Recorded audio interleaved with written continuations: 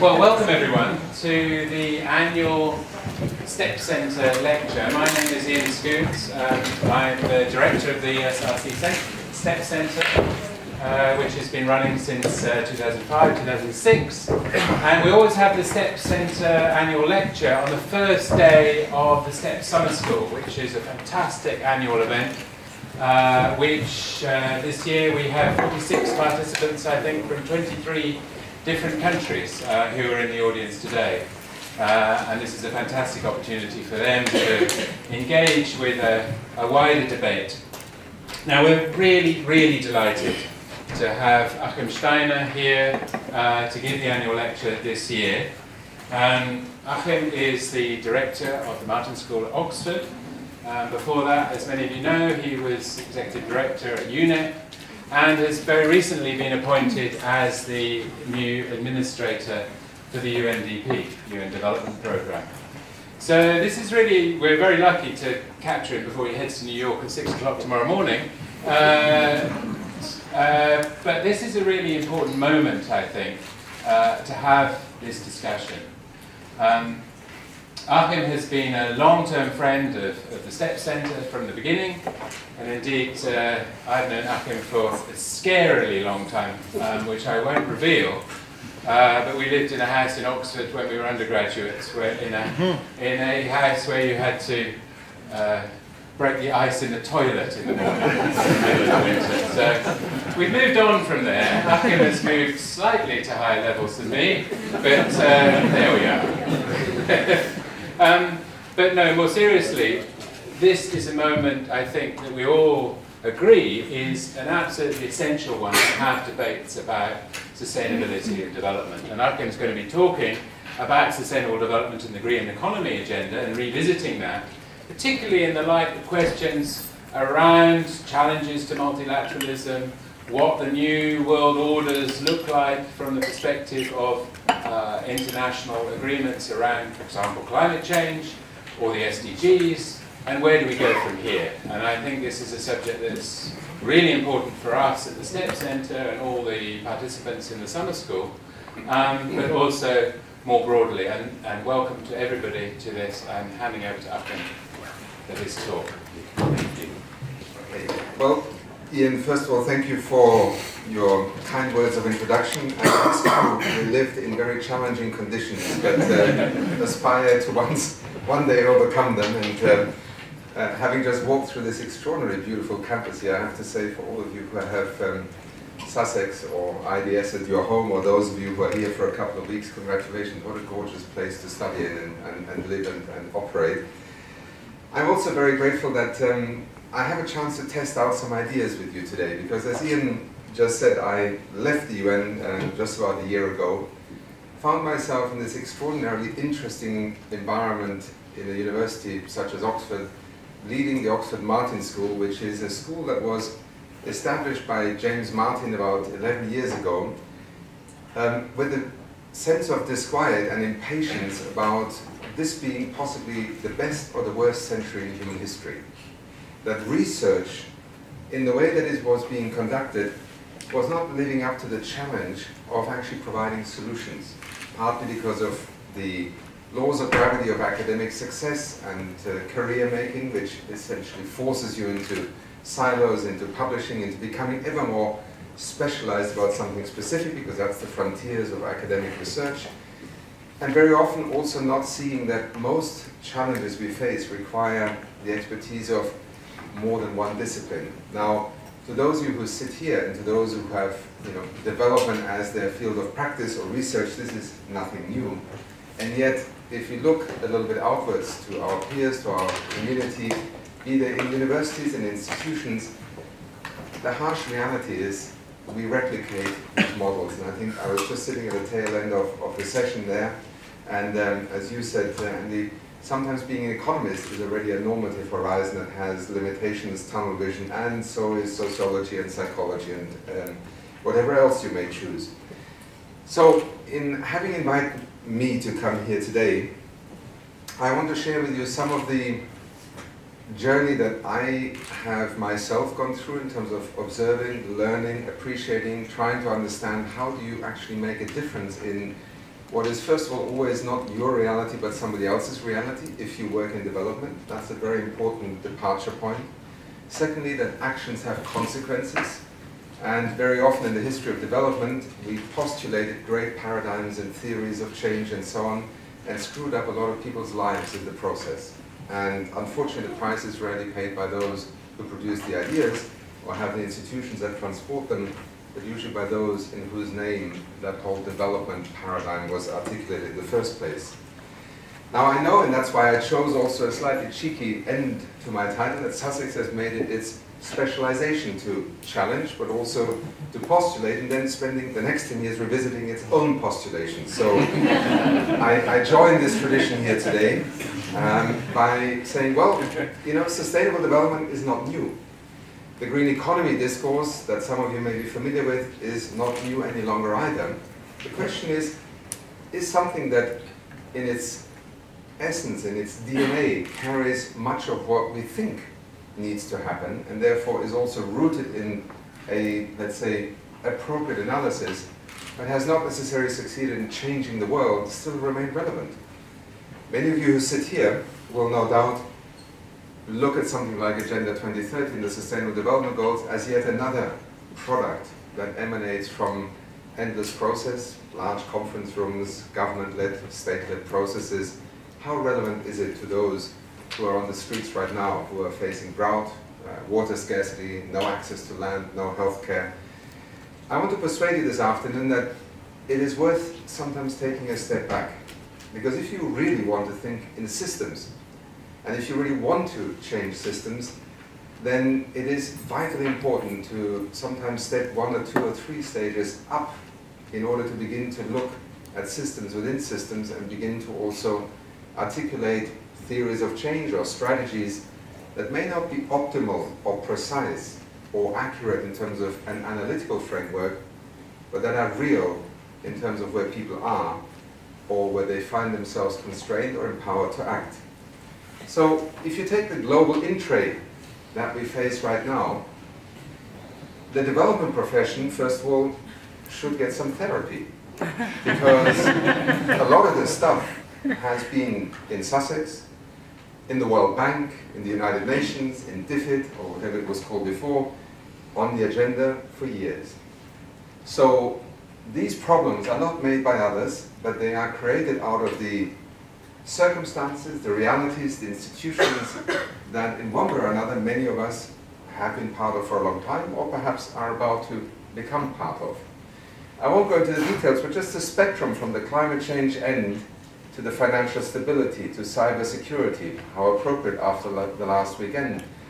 Emerging viruses, migrant crisis, terrorism, the nature of conflict in the year 2017 is not comparable to the nature of conflict in, let's say, 1957 or 1977. Terrorism has changed also the capacity in terms of intervention, its driving forces. So the global in-trade is the first thing that should make us pause for a moment and ask ourselves, what is it actually we mean by development when we are trying to help a world with all of this on its in-trade?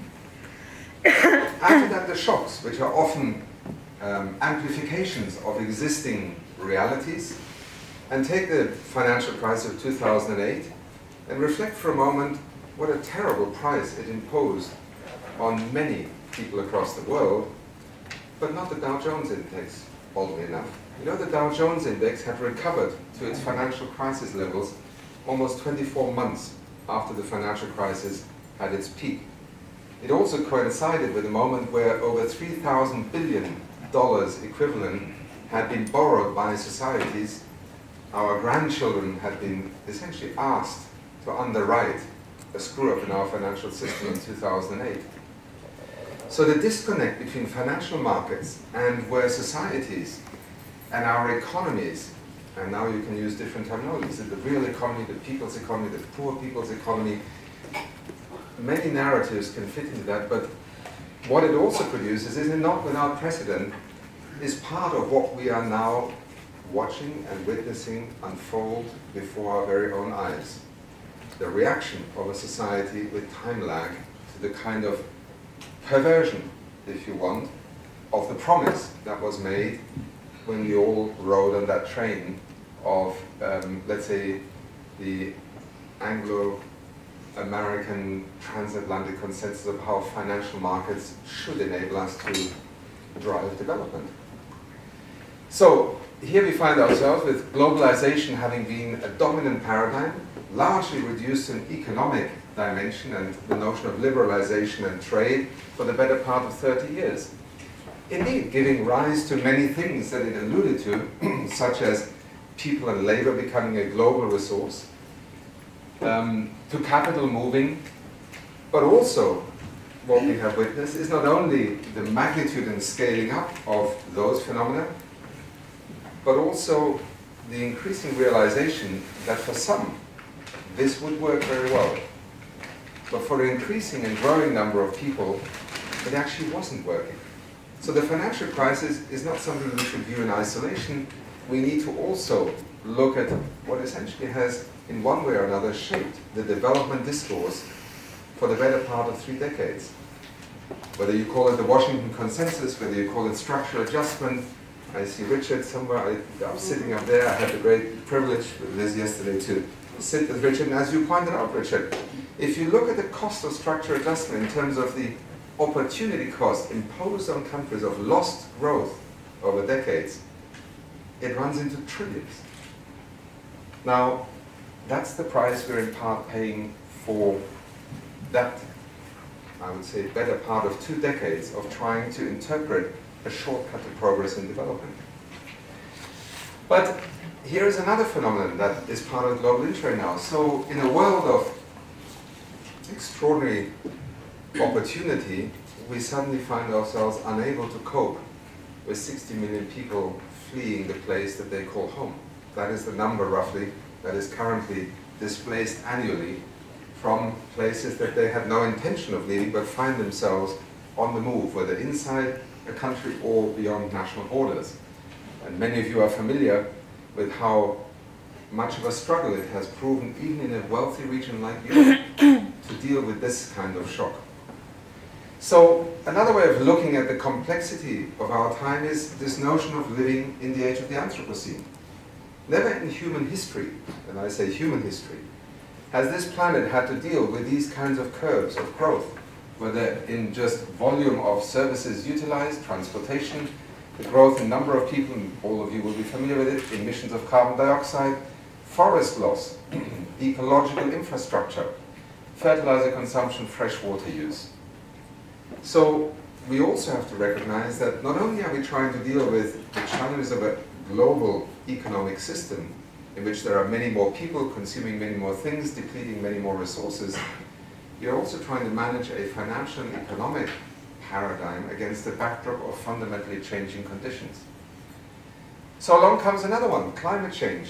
Actually, Liz, who studied here a few years ago, well actually I need to say that somewhere in the 1980s, mentioned that it was in Sussex that climate change and development was one of the first places where it was being linked at the time.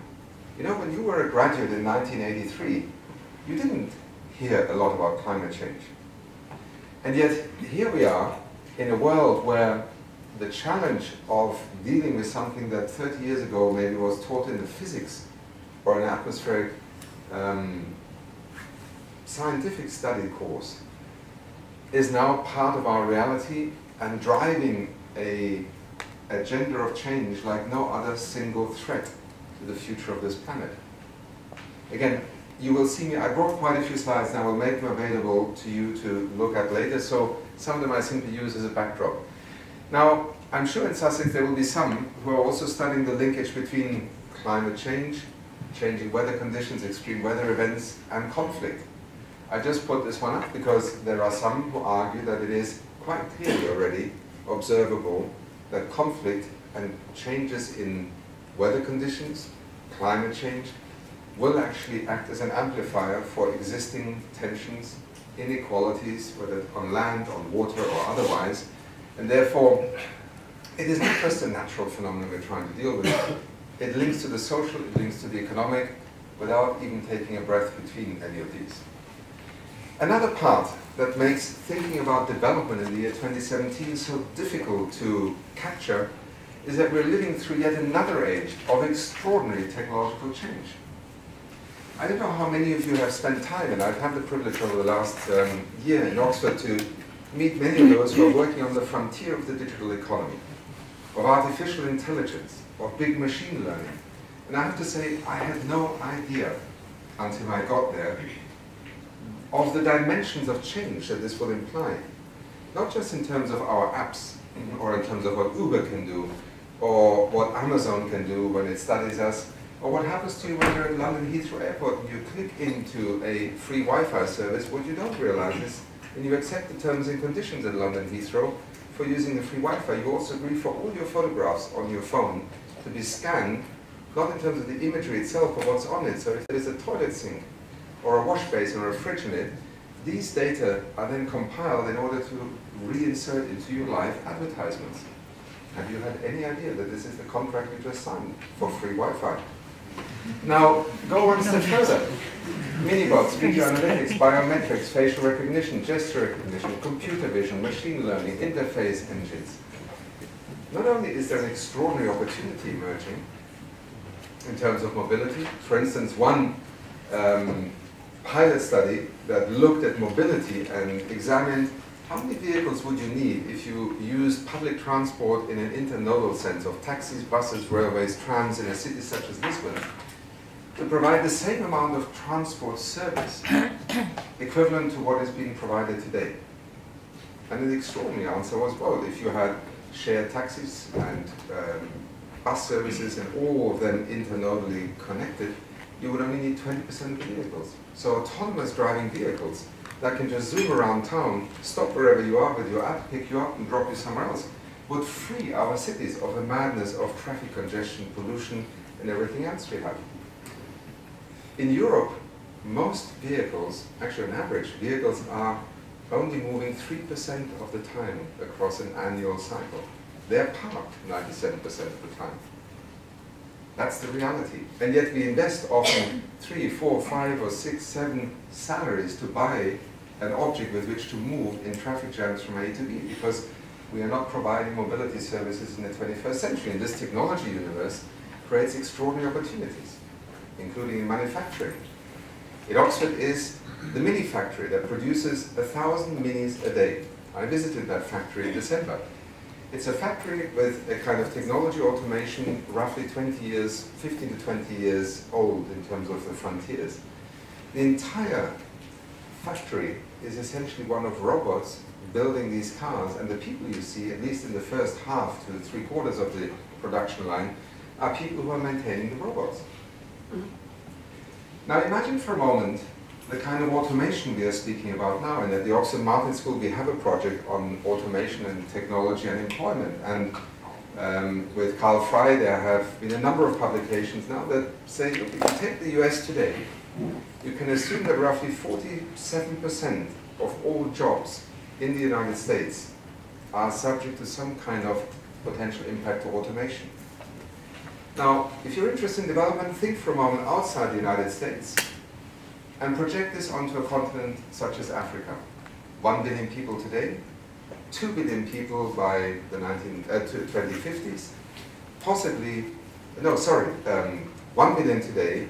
We are talking about a doubling of the population somewhere in the next 20 to 30 years. Mid-century could go up to 4 billion. Certainly in the context of thinking about development, jobs, livelihoods and employment, has Africa still the opportunity to move through the kind of industrialization, relocation of production onto the continent, or will the AI, digital economy of manufacturing find its way to Africa? Absolutely. But who will it employ? Or how many people will it employ?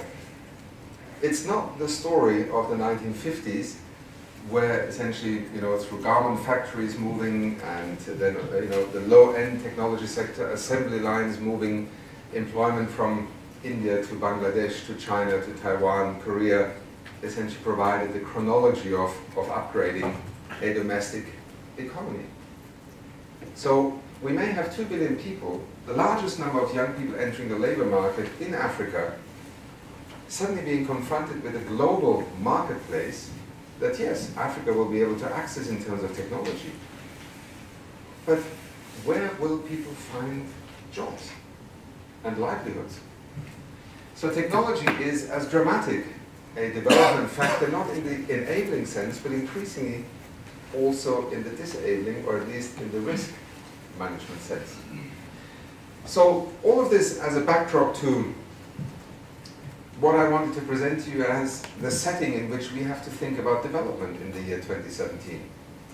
It's a lot more difficult to come up with simple answers. It's a lot more difficult to just revisit a paradigm, add some lessons learned, and in a sense say, look, we know what needs doing, this is the direction in which we move. In fact, the development community finds itself at a very confused, and I would say also uncertain moment in the way that it thinks about what happens next.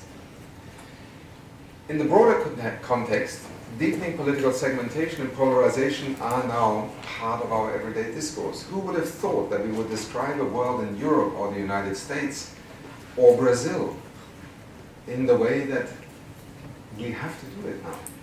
Who would have thought 20 years ago that we would describe China and its increasing global role in the way that we do now? But particularly the financial crisis, I want to go back to that, lives on. It is haunting us in ways that we need to better understand, because it in part allows us also to focus on some of the things that need to change. Financial crises are policy failures, and repeated policy failures devalue traditional sources of authority. 2008 was just another, unfortunately, very expensive moment in which our financial system, first of all, committed a grave error, but also revealed itself as not delivering on that great promise it was trading on.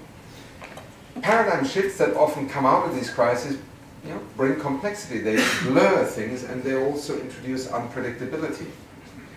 Reactionary political movements arising globally are born of a desire for control, simplicity, safety, and order. Sounds familiar, doesn't it, if you project that onto the narratives that are unfolding around us? And Madeleine Albright had a wonderful way of, in her unique sense of humor, but also incisive way, to describe this phenomenon of people are talking to their governments using 21st century technology, either apps, the internet, etc. Governments listen on 20th century technology and respond with 19th century policies. So here we are, the cast of development professionals, researchers, and analysts. Are we, in a sense, part of this reality, or do we stand outside it? I don't want to dwell on an introspection, but what I'm trying to say is that the challenge for us right now is perhaps unprecedented in complexity, and also in the challenge of managing transitions that are, in some ways, without precedent. Why do I say that? Well, the prolonged fiscal aftershocks that we are living through right now are manifesting themselves in a level of extreme poverty or alienation that now touches the lives of hundreds of millions of people. Not a few local communities, not a few thousand, not in isolated places, but there are whole areas across the global financial economy and across territories where people essentially are poorer, worse off, and feel hard done by. We're also facing a phenomenon of mass movements where the foundations of the right to protection are being questioned. Foundations that have been part of our international principle of solidarity, but also of a rights-based approach to assisting people who have to flee their country, are being questioned. Where we are so scared to even evolve these instruments because we actually believe, very often in international negotiations, that we may end up with something worse than we had up to now. Dramatic technological change and all these phenomena resulting in a transition that, in one respect, is without precedent.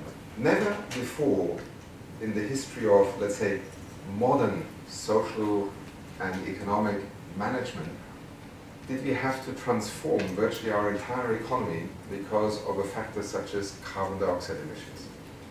Yet what climate change and what the Paris Agreement and what science and what increasingly also economics tells us is that that is precisely what we have to do. We have to decarbonize our economy in a global setting, literally within 40 years. Otherwise, there is no guarantee of this 2-degree pathway.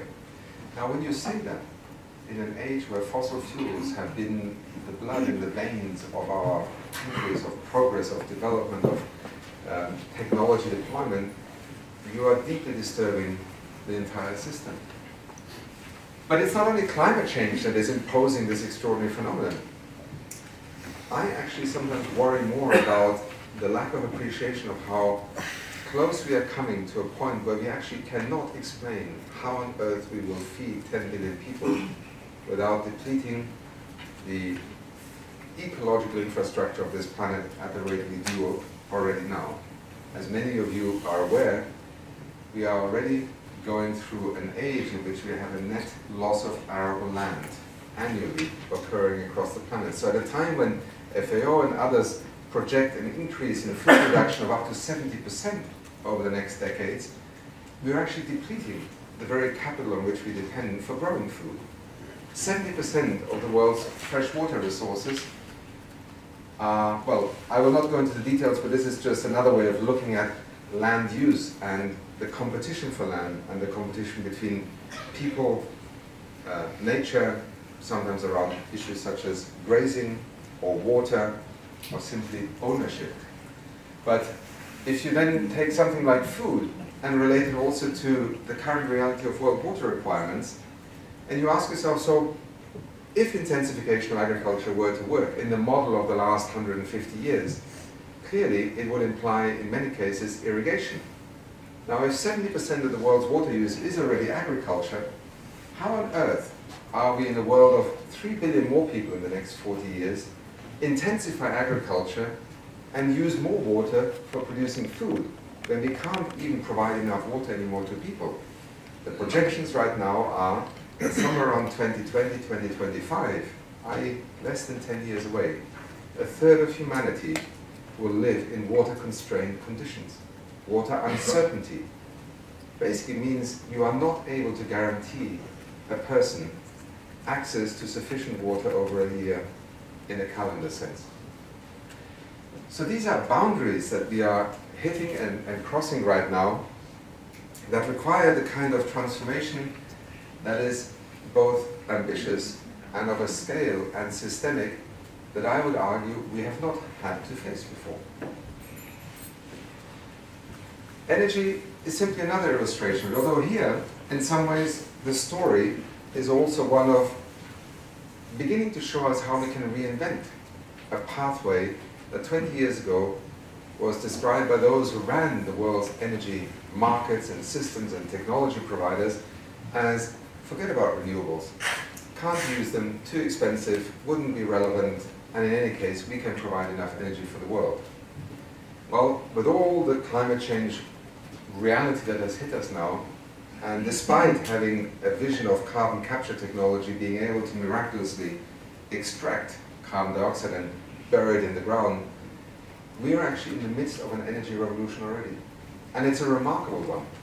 Remarkable both in terms of the speed with which it is spreading, not only in number terms, but also geographical. Because remember, in this very hall here, I wouldn't be surprised if 5 or 10 years ago, there would have been quite a few lectures saying, well, all this renewable stuff is very well, but it's for the rich. It's a luxury for the OECD economies. It's not relevant to people who can hardly find enough wood to cook their food in the evening. Well, some of those lectures would have to be rewritten today, because in the context of a continent such as Africa, where 65 to 70% of its people today have no access to electricity, the extraordinary failure of 70 years of the simplest of technology connect to people, give them access to power, and development will follow narrative, I have to explain how it is possible that close to 3/4 of Africa's citizens today are not connected to a modern electricity source. Along comes this technology called renewables that, even in the development narrative a few years ago was viewed as peripheral to this challenge, and it actually becomes the shortcut for access to energy in Africa. In just the last 4 to 5 years, from Morocco through to Ethiopia, Kenya as one of the pioneers, but also Ghana, Mozambique, South Africa, and the names of countries in terms of a list grows longer almost by the week. Africa is now discovering that actually renewable energy is not only technologically relevant, economically viable, but it actually speaks to the reality of how to connect hundreds of millions of people who do not yet live in cities. And therefore off-grid systems become a stepping stone to building a national grid from the ground up, rather than the notion that only centralized heavy infrastructure, heavy capital-dependent electricity generating technology is the shortcut to access to energy.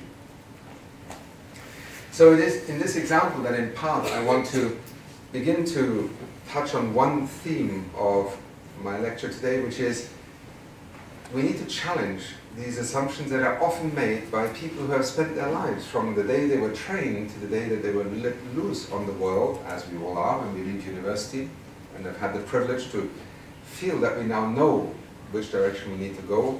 We enter institutions that have operated with the same paradigm for years, and before we know it, we become part of a group of people who rationalize the status quo rather than actually advocating a fundamental rethink.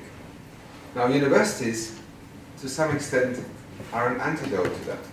And that is why I think also the work of Sussex, the Institute of Development Studies, and many similar institutions across the world are so vital to this discourse, because the tendency of people as individuals in institutions to simply continue to trade on established wisdom is extraordinarily tempting. And here we are, climate change that until a few years ago, by most developing country development economists and thinkers, was first of all viewed as the responsibility of the North and therefore their problem.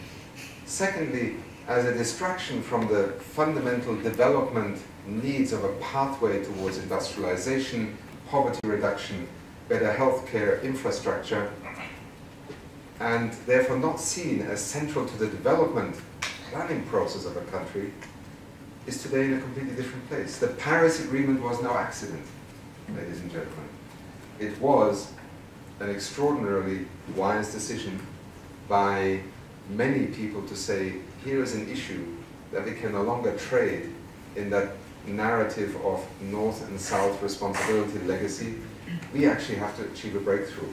Now, you may think a lot of things about the Paris Agreement, but let me assure you, in history, it is, with the exception of the Montreal Protocol about dealing with the hole in the ozone layer, without precedent. We now have virtually every country in the world having embraced a strategy for dealing with climate change. And yes, you might sit in this room and say, oh, what about a certain country across the Atlantic? Well, again, step back for a moment. Governments come, governments go. Certain countries go through a particular phase of questioning. I would say to you, just watch the Paris Agreement and watch how one or two countries will find themselves very much out on a limb, on their own. 10 years ago, one country or two could indeed really affect this global process. My assumption is not this time around. And the country that will pay the highest price over time will actually be the country that steps outside of this consensus. But that is for the future to tell. What I put up here is simply the connection suddenly of linking development to acting on climate change. At its simplest, phasing out fossil fuels helps us to reduce carbon dioxide emissions, but it also deals with pollution, killing over 7 million people a year prematurely. It actually helps us to address mobility. It helps us to address also the future of agriculture, to reinsert an appreciation that forests are not only measured in value by the timber that they produce, or a little bit of contingent evaluation in terms of leisure value to urban residents. Forests are part of the ecological foundation that allows us to think about development in the 21st century. And sometimes it's not the forest that is next to you. It may be the forest that is in the Amazon, it may be the boreal forest. It is not the resource that is just next to you.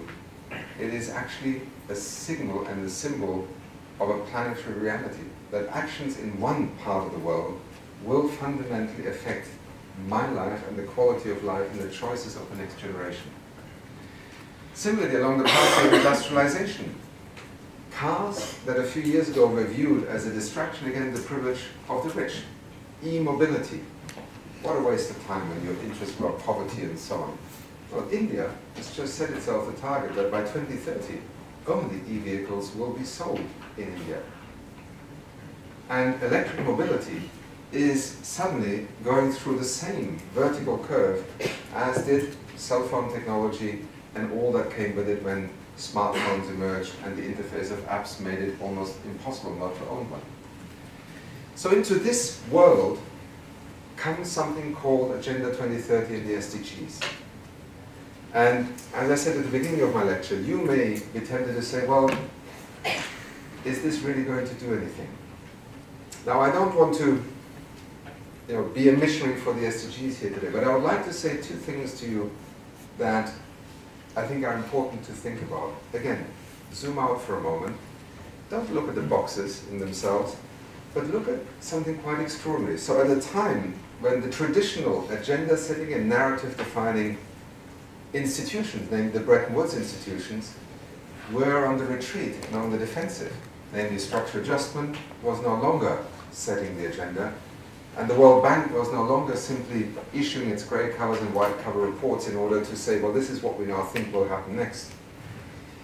There was the year 2015, where in this whole disarray, suddenly the United Nations became the place where the world actually tried to find common ground. It's a very bizarre, counterintuitive, and certainly not predicted phenomenon. I don't have an answer exactly of why this happened, but not only did it organize 4 major events during that year, which agreed on the disaster and risk reduction framework in Sendai, admittedly somewhat limping financing for development, or finance for development summit in Addis, but then came this extraordinary moment where the entire General Assembly adopted, for the first time in 70 years, a development agenda that not only overcame this notion that development is something to do with poor countries and the rich are in another universe. No, it's universal. For the first time in post-war history, do we have a development agenda that is holding every country to account. Extraordinary political generosity by the G77 to say, okay, we are going to essentially accept that we are in one development discourse. And also remarkable that the North, the so-called North, accepted that it does not stand outside this sustainable development narrative as an observer, but as an actor that is equally accountable. Secondly, integration. We, and in Sussex and in summits and everywhere around the world, have been talking about sustainable development since the better part of the late 80s and 90s. 92, Rio Earth Summit, the 3 pillars. We spent roughly another 20 years trying to figure out how do you then connect the narrative across the 3 pillars, overcome this notion of a chronology of development where economics creates the opportunities, then we deal with social inequality as a problem, and finally we get around to sorting out the environment, which is really the luxury of those who've made it. This is a fundamental affirmation of a fundamental challenge to this development discourse, because here every goal carries within it a different notion, the triple helix of development, the notion that you cannot continue in the 21st century in a world of 7-8 billion people with the kind of consumption and pollution footprint we have, and the inequality, Gini coefficient reality we face, argue that that chronology is the way forward. That is why I look to Agenda 2030 in a very different way than some would say, 17 goals, how can people remember those? And then targets and indicators. I look at it and say, this is an extraordinary miracle in the middle of a re-emerging polarity in geopolitics. In the wake of a major financial and economic crisis and a lack of leadership from state-led actors, the United Nations General Assembly adopts this agenda and gives us a way of looking at development that if we use it, and that is my point, this is not the 10 commandments to which you bow and pray. This is the foundation. These are the tentative stepping stones on which we walk as we try to create concepts for now implementing this understanding of development. That in essence is what I've just spoken about. So let me just for a moment link this also to the second discourse, namely the green economy. For those of you who may be familiar with it, it was during my time at ULEP my deep conviction that the, in a sense, antipodal relationship between economists and environmentalists had become a real liability to the development discourse. And therefore I spent quite a bit of energy and time with many around the world who saw the same challenge of trying to overcome these narratives that, you know, at its simplest in a TV talk show or with a ministerial speech would say anything you do for the environment comes at the detriment of economic progress, and anything to do with the economy must by definition harm the environment. You all sit here as wise people and would probably agree with that, understanding that this doesn't either reflect reality nor does it help us. But how to bring people together who think and study the environment in natural science terms, in ecological and ecosystem terms, understand the web of life, with those who are, in a sense, with rational expectation schools and economic modeling, interpreting the human psychology of how you react to a cheaper fridge that is offered to you as opposed to a more environmentally relevant fridge. The reality all of you face every day as you go and shop. Well, the green economy became, if you want, a journey in studying what were countries and people actually doing across the world. Not to come up with a theory or a new ecological economics school, no, to just study what people were doing. And we found an extraordinary global think tank factory of innovation in every country. And lo and behold, actually more so in developing countries and emerging economies than in the traditional OECD countries. And that was, to me, a major surprise. Many people have spent and want to continue to spend enormous amounts of time in definitions. And Andy, again, you said in the STEPS section just now, terminology and terms carry with them a great deal of meaning and power definition. But there is a balance between wanting to define something that you're actually not able to define to the nth degree, or creating, if you want, a framework within which to study what is unfolding before you, because you cannot actually fully understand it. It is in that spirit that we then chose the notion of a green economy as one that results in improved human well-being and social equity, while significantly reducing environmental risks and ecological scarcity. That was enough for us to go out and study innovation, and innovation we found. The only thing I want to say is there are many schools and shades of green. Economy, green growth, etc., circular economy. The point being, there is a deliberate difference between talking about a green economy and green growth. One implies greening growth, and therefore maintains the notion that growth is the defining indicator for progress. The green economy talks about transition and transformation in the sense of understanding that economic success in the future is not defined by a simplistic notion of growth. But along the way, many of the actions that one will take, at least in the initial part of the pathway, are actually very similar, was our discovery.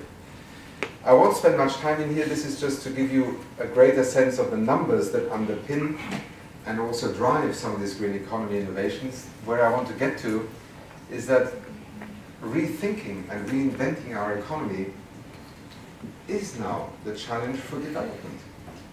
If you want to address either the notion of economic, social, and environmental development, if you want to address Agenda 2030, if you want to address climate change, if you want to address inequality, jobs, the relationship between automation and future employment markets, you have to fundamentally rethink how we will run our economy.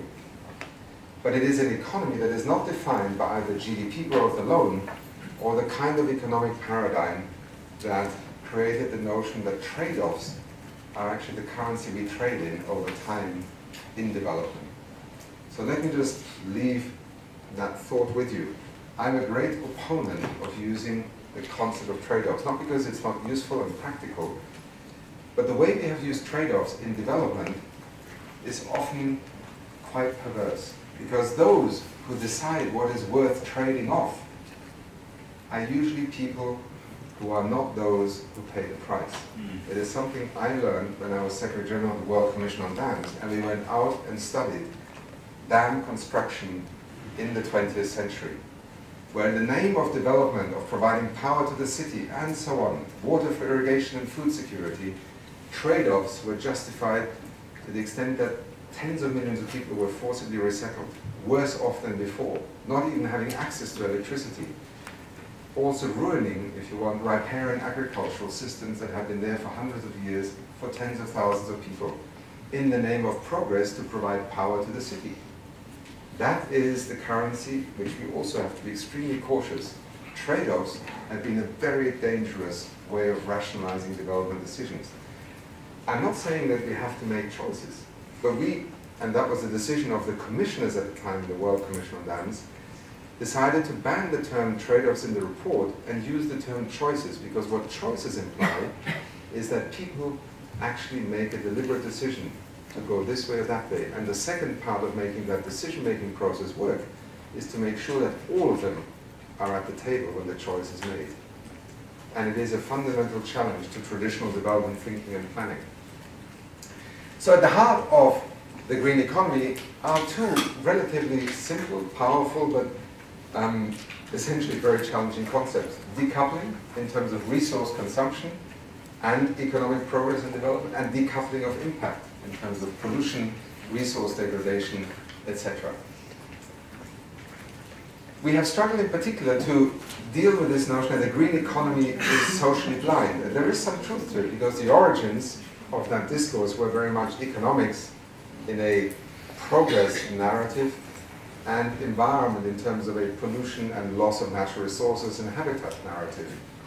I think our great challenge, as the first part linking the Agenda 2030 to this showed, if we cannot address the issue of inequality and employment and livelihoods and different kinds of economies in the future that don't simply assume that people move to the city in order to escape the entrapment of poverty, but will have to create new economies in the rural geography of a significant number of nations, and therefore find a way of having economic progress and opportunity and the connection to global marketplaces emerge at their place of living and working and surviving today, is critical to being able to move forward.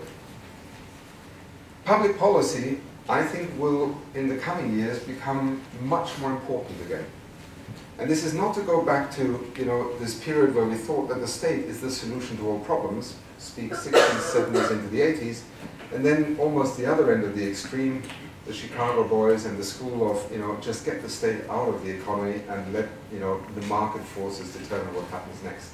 We wasted the better part of, I would say, 3 decades in this pendulum from one extreme to the other. Public policy is as much about an expression of social choice and political preference as it is also the enabling of markets to function and to work. And my argument has often been that markets are not analogous to the physical laws of science, where supply and demand function almost as an equivalent to the laws of gravity. No, they are a human construct. They have been for centuries. And in those human constructs, we insert priorities, ethics, rights, opportunities, the license to operate. And public policy is the way in which we do this, particularly in our era today. And one area is this question of job creation. Governments lose elections when unemployment rates reach a certain point. When governments, public policy cannot create the kind of economic conditions in which the vast majority of people have the choice to work. So what happens next on the job front is absolutely central. And I often wonder why it is that in our analysis of public policy options and opportunities, in an age where employment is such a challenge in many countries, and pollution has become such a challenge to many societies, economies, and people, why is a concept such as an ecological tax reform not actually breaking into the center stage of political discourse? Because if you could, just imagine for a moment, reduce the cost of a unit of labor in our economy by de-taxing the factor labor. Because, again, strange thing, in a time where unemployment is a challenge, youth unemployment is a crisis in many countries, the thing that is taxed most in our societies is actually people working. Income tax and all the other taxes that come with it. So why not try and take an approach where we don't just have the Green Party arguing for a tax on petrol, but we have a national development ministry and a treasury in a country such as the UK saying, how do we actually reduce the cost of labor, make people more attractive and not so replaceable with automation, and tax the bads in our society, shift the burden of taxation, rethink fiscal policy with a green economy but also an inclusive and livelihood paradigm driving it. Or, and you may agree or disagree with this, as Bill Gates put forward a notion a few weeks ago, robots, automation. Why should a robot actually not be taxed like a human being doing the same amount of work? I think it's a very interesting idea because it creates an equivalence, because we have this strange view that a human being who works and earns money is a perfectly legitimate target for the collective to tax. But a company that deploys technology and puts thousands of robots in his or her place somehow is allowed to produce and then argue, well, you know, technology and automation and robots are just so much cheaper. What stops us as a society and as development thinkers from saying, well, these are choices that we can make. And it's not being a Luddite, it's just correcting for things that are essentially becoming market failures, not just in an economic and profit loss-making sense, but market failures in a social and developmental sense. So, time is running out for me. I want to just point you to a couple of other areas that I think are critical to take seriously. The private sector. Who is the private sector? Development economists and development practitioners have a somewhat disturbed relationship with the private sector, either in public institutions because they're so scared that somebody will say, oh, you did something because you thereby favored a company. There are those who look at multinationals as often having usurped national legislation, taking advantage of tax loopholes, moving capital freely. And indeed, one of the questions is, why should the private sector get away with billions of dollars of revenue and yet hardly paying any taxes because they just have better tax consultants? But that's not really a crime of companies. It's the failure of public policy. And it took the OECD until about 2-3 years ago, and the G7 and then the G20 to say, we are being stupid here. It's we who create these tax loopholes, and therefore it is perhaps now up to us to also do something about it. The private sector, at the end of the day, I believe, has to be a central actor in development. And don't always think of Amazon.com or GM or Tesla, for that matter, as the private sector. The private sector starts with the farmer who produces a kilo of tomatoes and tries to sell them at the market once a week. It is the person who is able to open a corner shop or run a cell phone system or an M-Pesa system in Kenya and earns just enough to get to the next level. In fact, the private sector is 70% to 80% of our economy, virtually everywhere. Public finance, public budgets that governments run usually account for less than 20% of GDP. So if you want to have development take a different trajectory, respond to the in-trade that we have here, and want to define that with the private sector being somehow a consequential actor in this, I think we are making a great mistake. How to do it? Well, here is just a couple of examples from a recent commission valuing the SDG prize, which is pointing to the trillions of dollars of economic activity that are associated with a SDG-compatible interpretation of the markets and sectors where the private sector could lead, in food and agriculture, in cities, and also in energy and materials. I end by just offering you a sense of why these times in which we are currently trying to revisit, rethink, and also articulate a vision of development are so profoundly different and dynamic.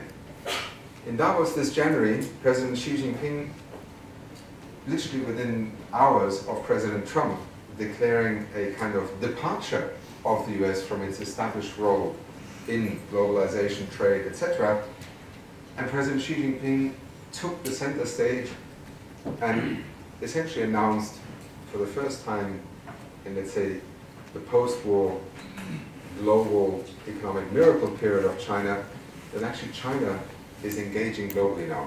And just this week, with the Belt and Road Summit, you can see that this is not narrative. China has, in the last 3 or 4 years, decided that the era in which it was inwardly focused and argued that everything happening outside was not its preoccupation, but it was focused on its own development, has ended. China is stepping onto the global stage, and therefore it will be extremely interesting to see what happens next, because in sheer scale terms, this is now the country that is at the forefront of addressing SDGs, poverty reduction, transition to cleaner energy, rethinking agriculture, food, water, land use.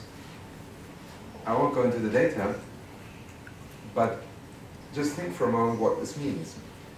And remarkably enough, in the current 5-year plan, introduces a narrative that, if sustained and taken seriously in terms of its own development thinking, is profoundly transformative. The notion of ecological civilization.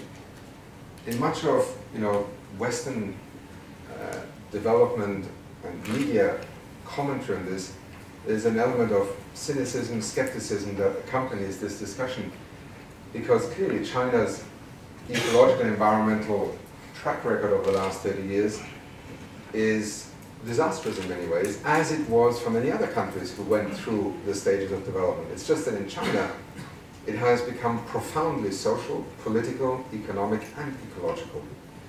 And I would venture to say that in looking at the, let's say, innovation curve in rethinking development, we would all be well advised to study carefully how China is now trying to tackle this challenge of development in the framework of an Agenda 2030 or a green economy or an ecological civilization setting, because not only by speed and by scale, but also by willing to try out different approaches, will we see a great deal of at least different things happening in the development discourse, but in a very real setting of over 1 billion people trying to rethink their development. So I end by saying, when you take the in-tray, you can step back and say, it's a bad time to be a 25-year-old or a 30-year-old, and certainly for somebody who is born today, what kind of outlook is this that we are presenting to them? I continue to believe, as I said at the beginning when I mentioned Jim Martin, who created within the University of Oxford this Oxford Martin School, that this could be truly the worst century in human history in terms of destruction, self-destruction, whether physical, ecological, economic, or it could still be the best century. Because against all of what I've described, which are now risk factors, there are extraordinary opportunities for more people than ever before, at higher levels of knowledge, science, technology, education, and health than ever before. And therefore, trying to sort of imagine a world in 2030 where we have reduced extreme poverty across much of Asia, where global maternal mortality is down to 150 deaths per 100,000, where there is a halt to declining forest cover, where more than 1.7 billion people have been connected to electricity grids, is not unimaginable. It's actually perfectly doable. Where we find ourselves, however, right now is at a kind of psychological bottom end of the curve, which is the narrative where I began. The challenges, the financial crisis, the loss of faith and confidence in leadership in our societies, the number of people who feel that they have been left behind. That is where we now find ourselves. So from a phase where we began to perceive current business realities in a wider system context, consider how public and citizen sectors can best contribute. This is looking a little bit from somebody who sits in a corporate strategic planning department. We are now at the point where we have to embrace uncomfortable transition spaces from old to new. We have to stand back and scan emerging realities and also rethink how we look at models. We have to let go of what doesn't work, and here I mean less the academic research inquiry methodological focus, but rather how those who now have to go out there and mediate, facilitate, catalyze, and lead development decision making. And hopefully embrace uncertainty and the possibility that the future could be dramatically better. Because very often in development, we're not very good at describing that part of the vision. That we seek out exponential innovations and opportunities, whether in technology or otherwise, and that we implement business models in the sense of people transacting with each other in not just a local but a global economic setting that are social, that are lean, integrated and circular.